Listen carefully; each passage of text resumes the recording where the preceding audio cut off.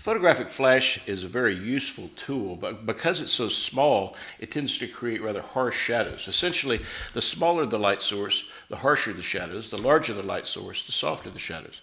At LumiQuest, we make a number of light modifiers that enlarge the light by either diffusing it or bouncing it, or in the case of the Ultrasoft, both. We bounce it and diffuse it. The Ultrasoft folds up like this. It conveniently goes in your camera bag or your pocket, and they attach to the flash with either self-adhesive Velcro or the cinch strap. The cinch strap is essentially a piece of Velcro that has rubber backing, and you can wrap it around the flash like this and attach the Ultrasoft or any other LumiQuest accessory without using the self-adhesive Velcro. The way the Ultrasoft attaches to the flash is rather simple. Just attach these three tabs and then pop out the diffusion screen like this, creating a light source that's roughly 8 times the size of the flash itself. And as I've mentioned before, the larger the light source, the softer the shadows, so that'll be considerably softer than the flash itself.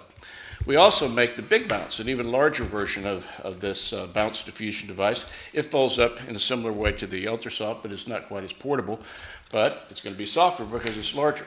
It attaches in the same way as the Ultrasoft. Has the little diffusion screen that pops out here, creating a light source that's roughly 4 times the size of the Ultrasoft, which is going to be considerably softer.